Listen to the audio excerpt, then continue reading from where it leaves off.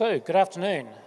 Earlier this year, I started the first Underhanded Solidity code contest, and the goal was to write code that looked innocent on the surface, but actually concealed a sinister purpose. The reason that I started this was to encourage deeper thought about smart contract coding practices and good code, and to help highlight potentially issues with unobvious features in Solidity and smart contract programming. So in an attempt to capture the sort of current zeitgeist, the theme was token sales, and participants were challenged to write a contract that was in some way involved with token sales and looked innocent, but had some advantage for the person running the token sale. And ideally, the sinister purpose should be ignored by an auditor, or if it was discovered, then easily excusable or explainable as an innocent mistake. So I have here the three winners of the contest this year. We have João, who came in third, Richard, who came in second, and Martin, who came in first. And so I'd like to start our discussion about smart contract security by asking each of the panelists to describe their winning entry and what they think is novel about it. So would you like to start? Sure. Well, my entry is a proposal for a Dutch auction crowd sale.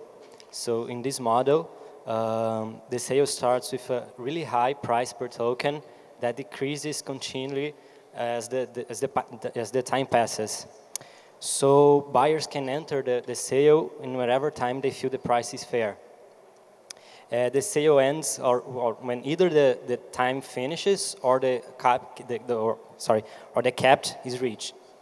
So the thing is, I made use of a feature of Solidity that is anyone can forcibly send Ether to a contract without triggering code execution. So in that scenario, the sale owners could sneak in some Ether during the sale to inflate the token price, making the Dutch auction end earlier. So if you couple that with, for example, a mintable token, that is a token that you only mint the amount of token that was bought, you can really inflate the token price because you put money on the auction, but you don't mint tokens. So you're raising valuation of the token artificially, regardless of marketing interest. And another detail is you can kind of use this as an influencer, because if people are watching the sale and they see that it's reaching the cap really fast, they might want to get in earlier than they would if in normal conditions. So it's a kind of effective way to manipulate market in your favor using this little feature. Great. And Richard, would you describe your submission? Okay, testing, there we go. Very similar. I actually didn't know about the suicide bug, which allowed you to get money into a contract without code execution. But it basically uses the same idea, which is, so the basic idea of the contract is you have a crowd sale, and the issuer of the token gets 1 Ether the first week, 2 Ether the second week, 4 the next week, so on and so on. The idea being that if they're not doing what you expect, you can kind of yank your money back from them. It comes down to using this dot balance. And so again, as long as the contract is executing as you expect, this dot balance can never be more than the amount you received. Unlike the suicide method, which again I didn't know about, but I have more clever solutions now if I knew about that. Basically you compute the address the contract is going to live at before you deploy it, send Ether to it, and now you deploy the contract, and now the contract actually is breaking the invariant that this dot balance is strictly less than the amount it thinks it has. Great. And finally, Martin. So in my entry, I'm going to start by describing the bug. My entry is based on ABI encoding and how Solidity handles ABI decoding in runtime. Maybe everyone doesn't know that the EVM and the code in a contract doesn't really have a notion of methods. That's an invention on top of the EVM. So on the fly, some bytecode determines what method is called and what the parameters are. And this is encoded via ABI. And certain types of parameters, such as dynamic length arrays, have a length. And that length is not enforced by the decoder. So it's possible, I noticed, to specify a very, very large length and make this value overflow. And that's what I kind of designed my entry around. And it was a bit difficult because I had to make sure that during a loop, I can't loop against the size, but still use the size to somehow give a kickback to the attacker. And in the end, it became a kind of a round table where you can, a round table DAO-like thing, which you can pay for, try to get a seat on this round table, and submit multiple bids, and thus get the dynamic arrays in there. And what I think was pretty good about that entry is that this exploit is basically not possible to exploit using standard tools. You need to generate your own ABI, your little bytes of data, in order to exploit this. And I think it would be very difficult for Solidity contract developer or auditor without deep insight into how the EVM functions to actually find the vulnerability. So first of all then a question for any of the panelists who'd like to answer, which is what should smart contract auditors be looking for in order to try and detect these sort of underhanded tricks? I mean, and I think in the case of our entries, if you see this dot balance anywhere, it should be, I mean, it doesn't mean it's wrong, but it's certainly a red flag that you're accessing data that may or may not be what you expect it to be. To complement on this, there are a few things that tip me off. One example is random numbers, because it's usually pretty hard to generate random numbers, and that kind of indicates that it's a point of failure. External calls are also a kind of security edge, because you're calling external contracts. So it's the kind of thing that I start looking after when I start looking at a contract. Yeah, I would like to add to that what you really kind of should be looking for, or one of the things, are these assumptions. And they're mainly implicit assumptions that are made. And it's easy to gloss over that and not notice it, but really try to investigate what are the implicit assumptions here. And in your cases, I guess the implicit assumption is that the balance is 0 at the entry or at the exit, and start to like make these assumptions explicit, and then see, can I violate this assumption in any way, shape, or form? And just to add my own note, do you, some caution is required there in that if you made the assumption that the balance is 0 and then you coded in an assertion the balance is 0, then now an attacker has a mechanism by which they can actually just disable your contract by sending some funds to it. Exactly. So I didn't mean that you should, assert that thing necessarily, but instead question, is this a valid assumption that can be made, or can this be exploited by an attacker? So next question, again for any of you, is what sort of improvements would you like to see to tooling and to languages and other infrastructure pieces in order to make it easier to detect these issues and help prevent them from happening in the first place? So on the tooling front, I was at the, excuse me, at the breakout session earlier, and saw some presentation about Oyente and about Securify. And for a long time, I've had this feeling that there are these tools which does analysis on bytecode and either detects vulnerabilities or provides some kind of analysis on the bytecode.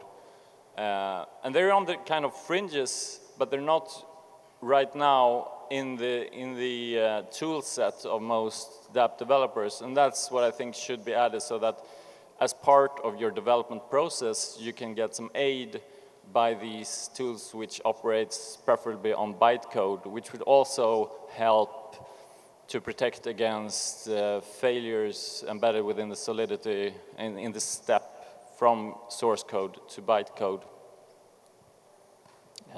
All right, so you'd say more maturity in the tools we're already building and easier integration. Yes, easier integration into the developer pipeline of these tools. Yeah. Anyone else?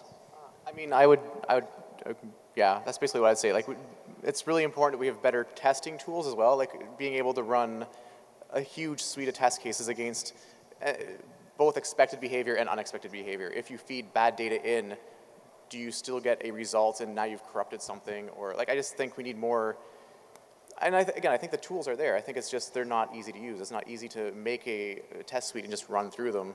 You see all these contracts, they have about 3 test cases and it's testing. If I send money to this, this thing, does it work? Yes, it's passed. And so 3 test cases should not be sufficient to validate that this contract you're sending millions of dollars to is working. And yeah, it's a, go ahead. And just in addition to that, I would like to see some way to test in large scale, because most projects, when they test some behavior, they use like the minimum viable number of players in the contract to test. But if a contract work like with 10 transactions, will it work with 10,000 or a million? And there's no way to test that. There is, but there is no one doing that right now. So I would like to see some work on that. All right. If you each could give one piece of advice to somebody writing a smart contract on something to look out for or something to be careful about, what would it be? I would give advice that sometimes the code work as intended, but the mechanisms behind it are not. So sometimes it's not about the code, it's about the way you design your contract, about how people interact. You don't consider that might be a malicious player interacting with it, that someone is like in a bad behavior. And it's kind of easy to oversight that and just like because it passes the test, it works, but you have to account for like bad people. Right, and I again would just mimic the same thing. I mean, formal verification everyone thinks is this magic bullet, but there's still, again, the game theory you have to think about.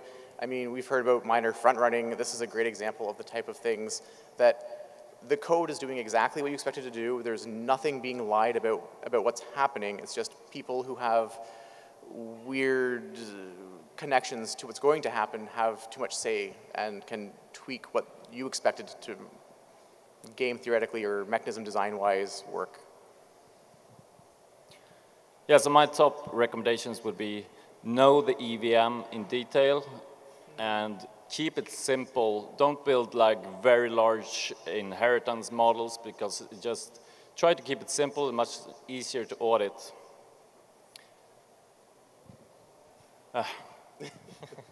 Last one dropped out. All right. So I'd like to see, are there questions from the audience for the panelists? If you raise your hand and shout it out, I'll repeat the question so everyone can hear.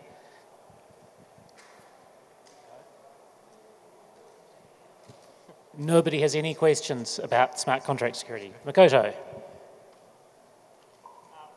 I've seen like many auditors apply different their own favorite ways, but there's no kind of unique consistent way to measure. Hi, I've seen like many companies or individuals does like code auditing, but there's not much standard. If you want to say, like, if we're going to have code auditing standard or something, what kind of stuff should be on the standard list? So effectively, you're asking how would you recommend people go about auditing code? Is there a best practice for that? Is that right? Yes, best practices for auditors and audits.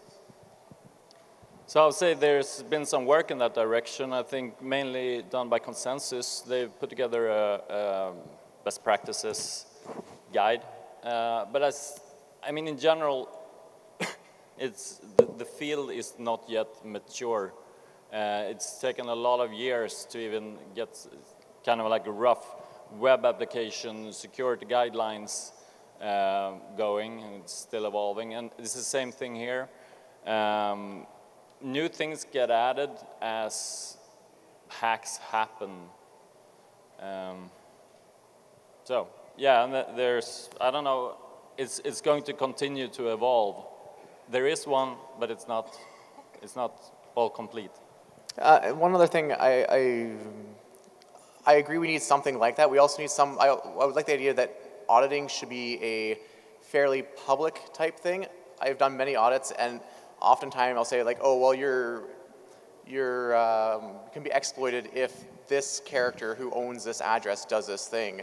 And often I hear the response like, oh, that's the lead developer. He won't ever do that to us.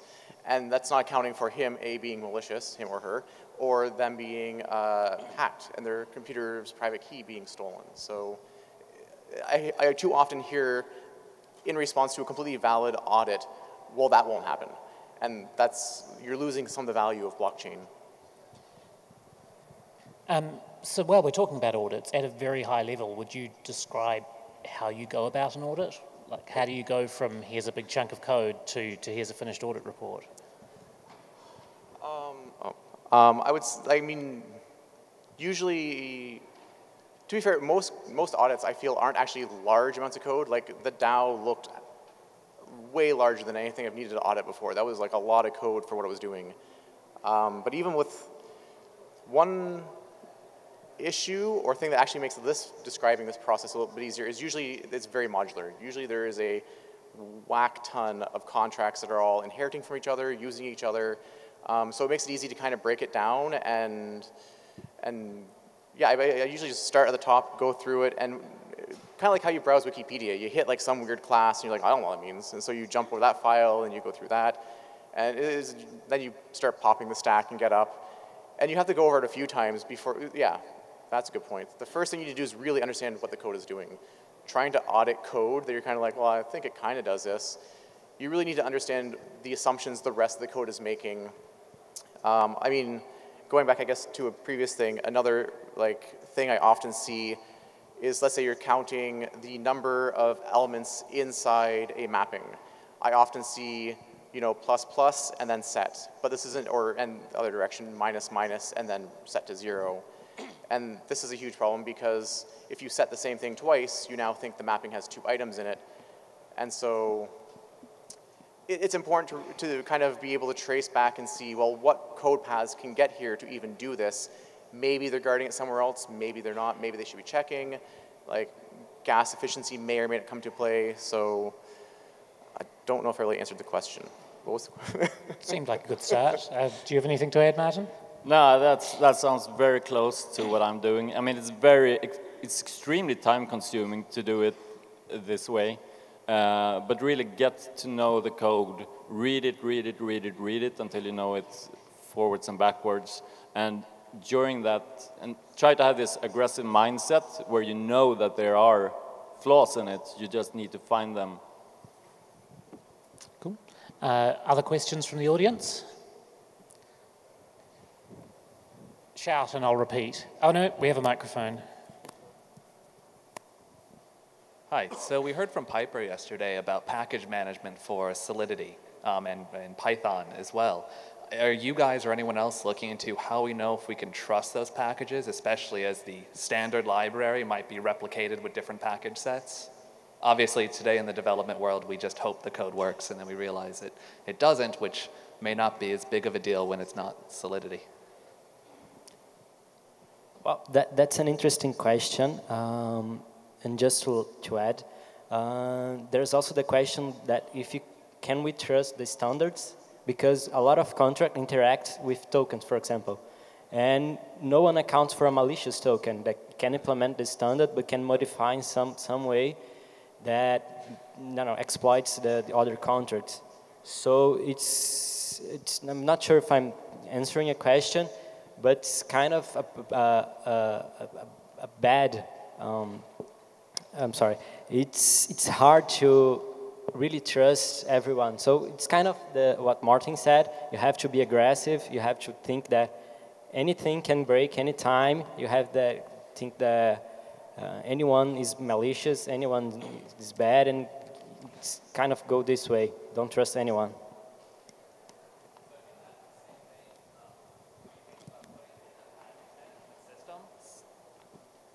Is anyone thinking about putting in that package management system, the concept of this package has been audited, and give some kind of marking of what company audited it, and of course a reputation for that company? Is Piper here? I mean, my perspective at least, maybe I'm not supposed to have an opinion since I'm running the panel, but is that it's definitely true that systems like NPM are unsuitable here. You need a lot better control over the code you're running. But I think step one, and as I understand it, FPM implements it, is you specify exact versions of the code, cryptographically hashed, so you're getting the right code. I don't know if any of you know whether the sort of metadata about auditing is in scope or not. Sorry, what was the last part? Whether metadata for whether a code has been audited and who it's been audited by is in scope for a package management system. I don't know what level of metadata is in. So I guess the question is ask Piper, or the answer rather. Thanks. Just over there. I was wondering if you guys are interested in any other smart contract languages, and if so, what would they be? Are we interested in any smart contract languages other than Solidity? Is that correct? Yeah. Yes, definitely. I did look a bit into Serpent contracts way back, did an audit of the BTC relay. But it's right now, Solidity is the one which most contracts are written in. But I think it'll be actually a refreshing change when Serpent hits the road properly. Or Viper. Oh, sorry, Viper, yeah.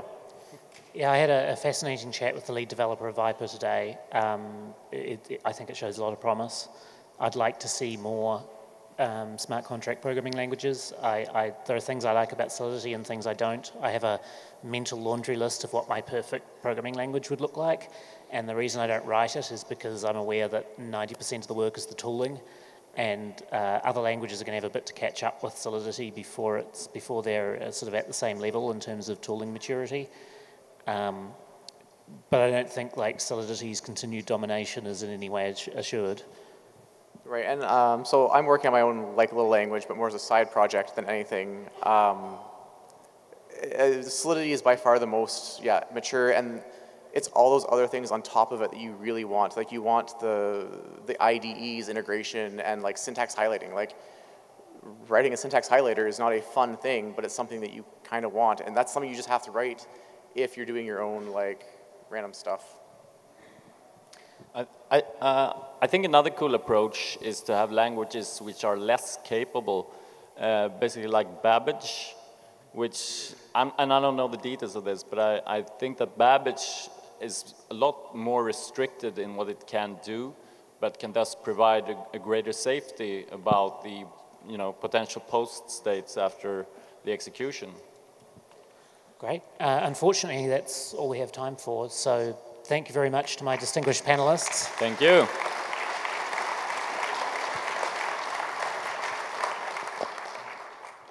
Up next, we have another panel on formal verification moderated by Rito Trinkler.